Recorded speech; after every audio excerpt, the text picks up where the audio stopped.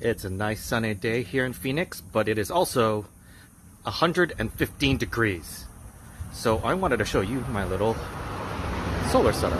Now these are just on cinder blocks right now, and I will eventually need to screw them in with little clamps just so it gives it more stability. But over here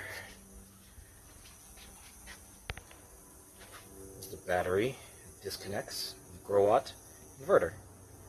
Now all of that powers an AC system for us. Right here. It's a 5000 BTU AC, and it's just run onto an extension cord all the way to the inverter. It's roughly a 2.5 kilowatt system, and it only cost us $2,400 to put in. In less than a week, we'll be getting a 12,000 BTU AC system, and it'll run both of those in the middle of the day for free.